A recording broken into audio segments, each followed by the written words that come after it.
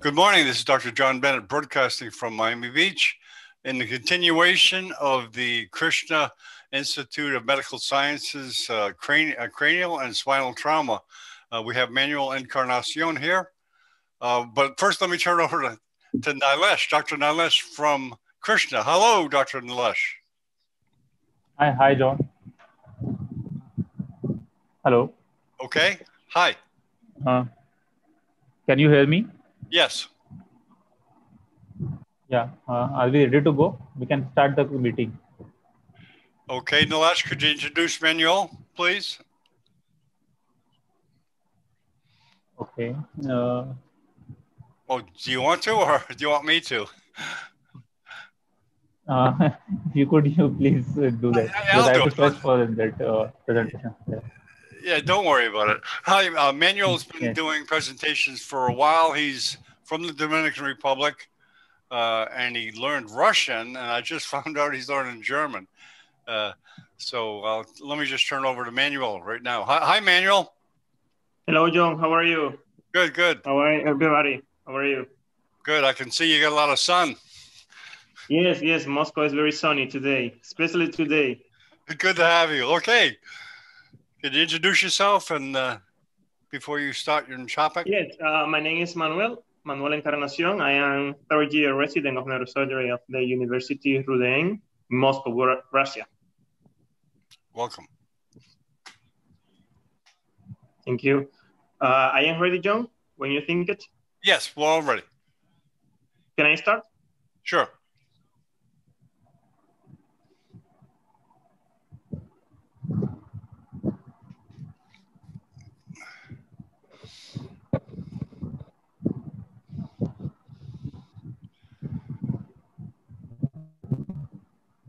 Well, we're going to start to talk about the history of the head trauma, because it's very important to understand. It's a very important part of the neurosurgery.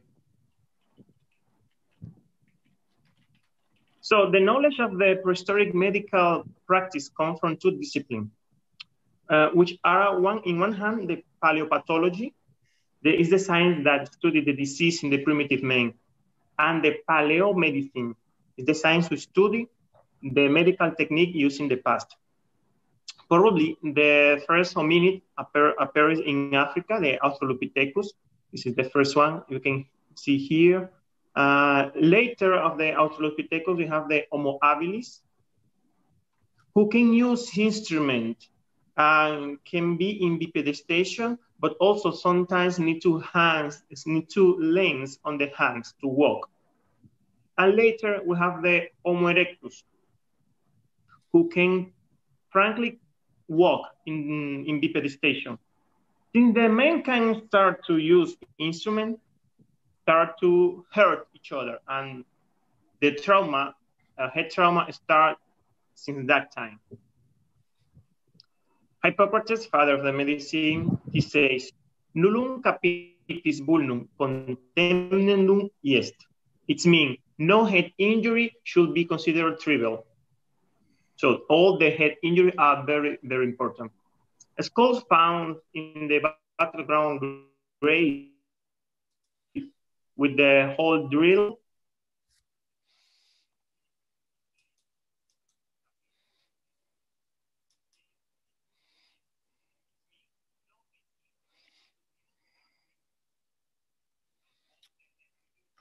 Okay, you there, Manuel? May have had a slow down of his connection. Are you there, Manuel? Okay, just hang on.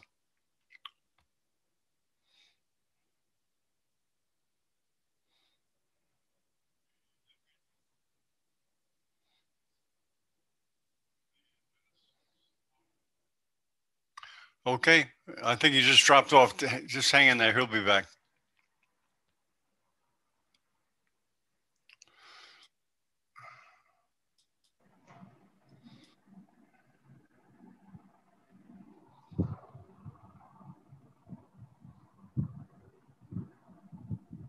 Hello, John.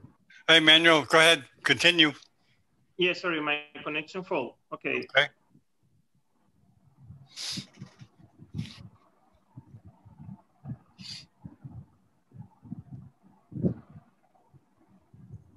Well, what I was saying, this civilization, in the Mesoamerican civilization, we have a lot of head injuries because you know the theory of the noble savage. It's an oxymoron because, like Rousseau say, the man is kind, the man is noble by nature, but it's the society who corrupt them.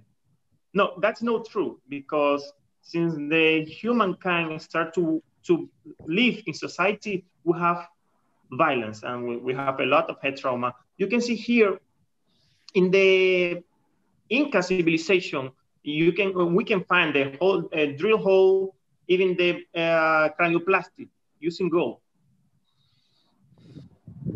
In the ancient Egypt, we're gonna find the Edwin Smith papyrus. It's a scroll of 4 meters. It have writing in the since the 3000 to 2005 year before Christ, and probably is the most older document of medicine in the history of the humankind. What is important of this papyrus? In this papyrus, it's important because it have 48 description of clinical cases. 27 of these cases was about head injuries. In this papyrus, they work with science very precisely, not using magical culture stuff. No, it was working with the patient, directly with the patient. This papyrus was translated by James Headrested. Was Edwin Smith get the papyrus in the 1862, approximately in this time. People attribute the papyrus to Himotech, and they say he wrote them. From these cases, the most important is the case number 6, the case number 8, and case 22. Why? Because in case number 6 is it says after a head injury in the open skull, this mostly look like refers to the molten copper, this circumrugation inside the head. This is look like the first description of the gyrus of the brain. In the case number 8, in this case it's important because it's described in which side of the body affecting the head injury. We have a case of the contracop here. And the case 22, this case is amazing because this talk about a patient who have an injury, a fracture in the temporal bone, and the patient cannot talk. So if we see in this case, 2004 years before, they already are talking about aphasia. In the Greek times, the intellectual development of the neurosurgery began during this golden age of Greece. There is the ancient times, we have the Hippocrates writing, he wrote in his school. And Hippocrates was very important. Why? Because we have these treatises, Hippocrates treatises.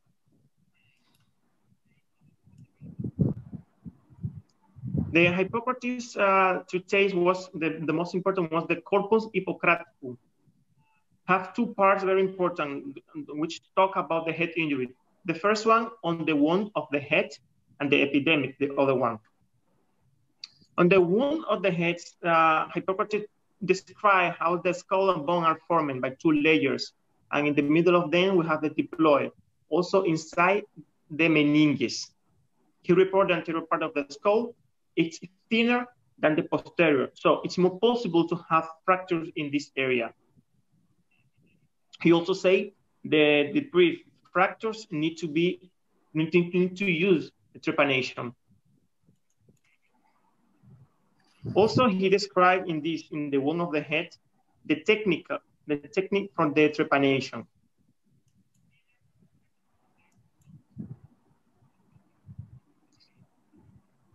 this is a copy of the hypothesis.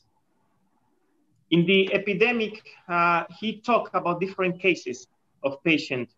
It's like a clinical history of very patient of a guy who had a head injury, and they used a trepanation on him, like in the frontal bone. This is a myth of Aeschylus. This is a Greek performance in the theater.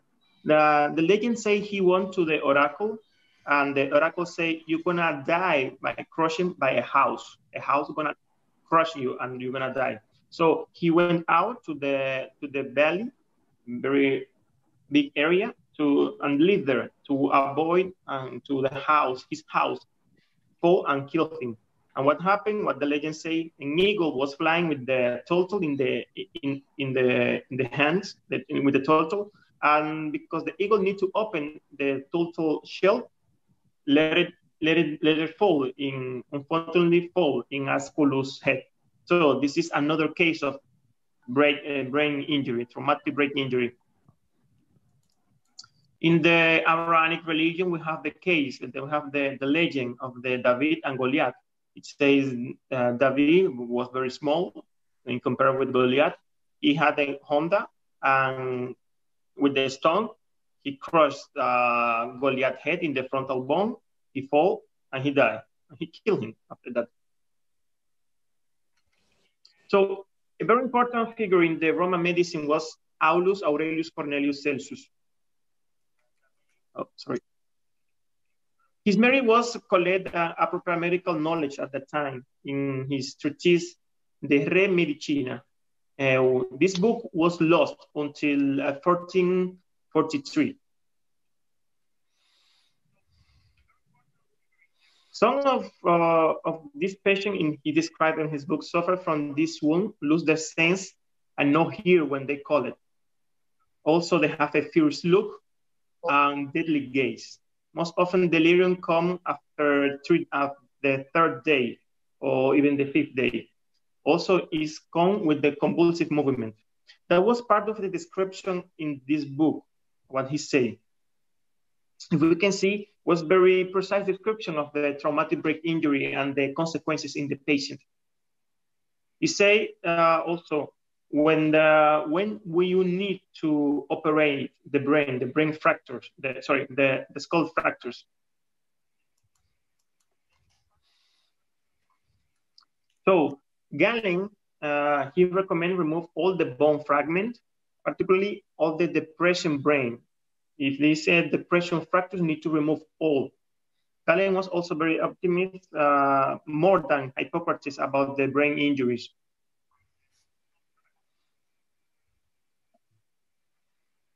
Paul de Aegina, he was the first to suggest that the possibility of the intraventricular hemorrhage. It might also hydrocephalus. John, are you hearing me? Yes, we can hear you. Okay. Sorry for my Arabic. Abu Bakr Muhammad Ibn al-Khazi.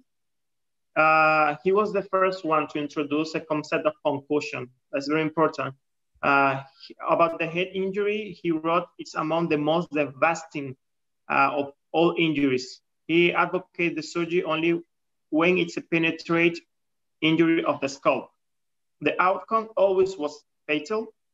He understood that the skull fractures is because a compression of the brain require elevation to prevent the lasting. So in the medieval time, wasn't the most peaceful time. So if you ask, so the Egypt, the Greece, and the Roman already, they talk about brain injury, but a lot of this knowledge was missing. Almost the Egypt knowledge was in the Alexandria library, but as you know, was burned by Julius Caesar in the 48 before Christ. So a lot of knowledge of the Greece and the Egyptians was missing. Constantinus Africanus introduced the Arabic medicine to the school of Salerno and to Europe also. Roger di Salerno, in his book, Chirurgia Practica, introduced an unusual technique of checking for the tear of the dura to see if there is cerebral fluid leaking. In that time, they don't know the function or what is the cerebrospinal fluid. For the leakage of the patient with the skull fracture, what he did was to say to the patient to hold the breath. So now we know this is a Valsalva maneuver, and he see if there is liquor going out also if there is bubbles. Lorik Borgognoni was in his surgical work. He appreciated the importance of the skull fracture, special one in the depressing skull fractures should be elevated.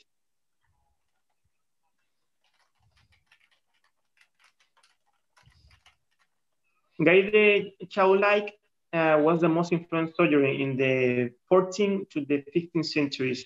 He used egg albumin to provide adequate hemostasis. Always was very difficult in that time to the surgeons. His great contribution to the surgery to the surgery was to write the most important work of the craniocerebral surgery, Tractus de Fractura Calvae Sive Cranei, in which he described the entire set of surgical instruments to use in cranial operation. Also, this was a systematic treatise to compare mechanisms, classification. Even he made 7 classifications of the skull fractures.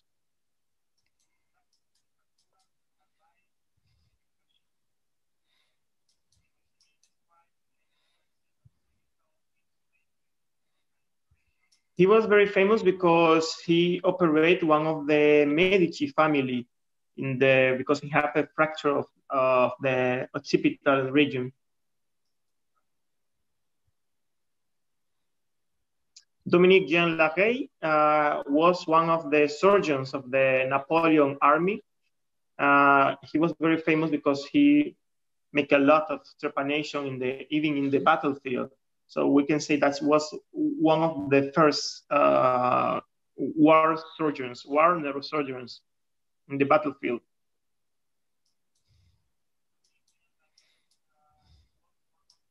François Sigot de Perron, he was very famous because maybe no other surgeons before him made more apports for the craniocervical and cranial traumatism. He's famous because he make a lot of experiments in live person. Remember, we don't have the treats in that time was like almost normal, make live experiment and even vivisection, dissection in life. Brain trauma in the surgical time, in the military surgery.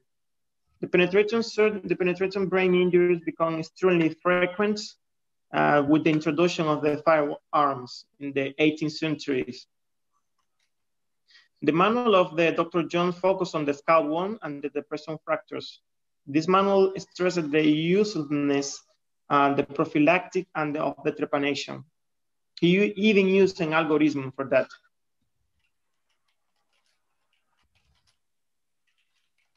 So we get to the First World War, and we can say we find a new way to kill each other from this time.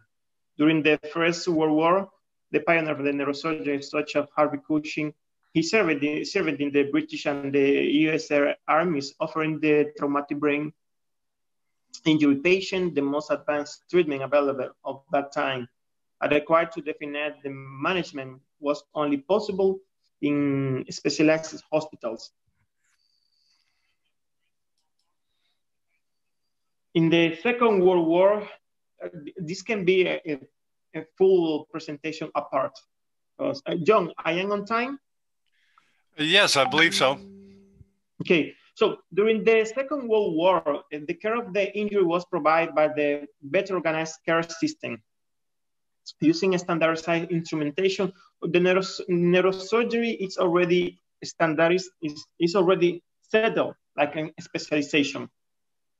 We have the blood transfusion, improvement of the anesthesia and the antiseptic. Specialized treatment for the head injury was promoted by the Oxford Group, led by Sir Hugh Kerr, who created the motorized neurosurgical unit in the battlefront. That was the first mobile unit was in Africa, in the north of Africa. The main or not only possible traumatic brain injuries treatment, however, was the surgery. There was no specific therapy for the traumatic brain injury. A fatal outcome was always expected.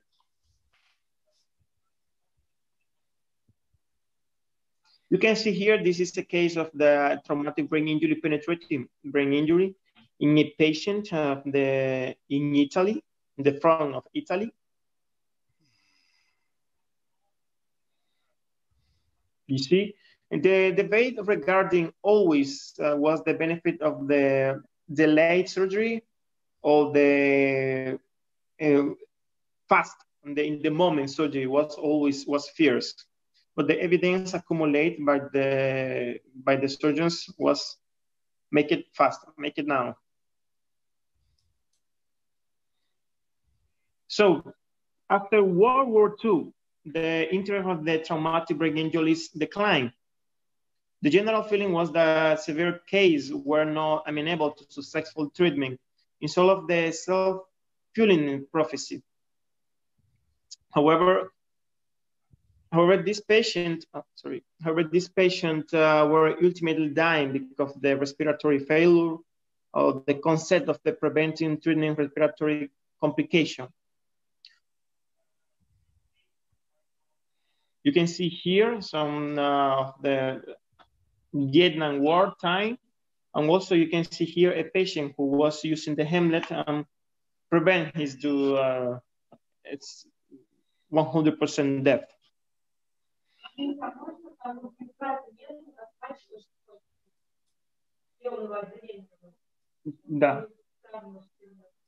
Да, medium. Oh, okay. Sorry. So the improvement of the diagnostic in intracranial lesion, the possibility of the imaging in the intracranial vasculature by injection. We remember the Egan Moniz, when he was a Portuguese doctor. He introduced in 1927 the angiography, and later one of the most important was one of the most important of the past century was the CT. The standard diagnosis of the CT was in October of the 1971 was made the first CT scan. And a couple of years later, of course, they got the Nobel Prize. In the 70s, also it's important in Glasgow City, by Janetta and his group, the development of the Glasgow Coma Scale, who give to us the outcome of the patient. We don't want to even talk about the part of the Glasgow Coma Scale, we already know here. So the new problem we have with the traumatic brain injury, as with the beginning, we find, as I said, we find a new way to kill each other. The traumatic brain injury in this time, mostly in the war zone, are very catastrophic. There is more than 27,000 articles of the ICP at the same database. And the traumatic brain injury is a huge problem in the developed country, in the outcome country, like in Latin America or the Caribbean. Why for? The lack of the knowledge of education, they use the right protection. in the day by day, in the car, in the motorcycle. So thank you for your attention. Gracias por la atención.